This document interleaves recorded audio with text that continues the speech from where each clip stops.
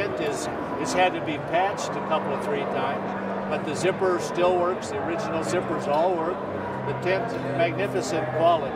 Sounds like good equipment. Oh, it is. I actually bought 3 tents from Art in total, but that was my first one.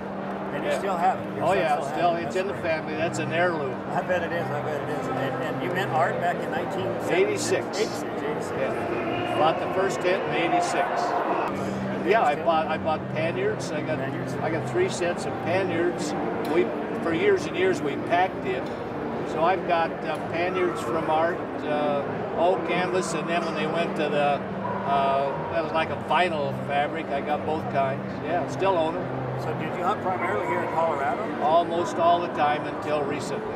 Yeah. Still recently. You still hunt? I hunted last year. Yeah, I'm 81. And I'm still able to get around good, so I count my blessings. That's terrific. Yeah.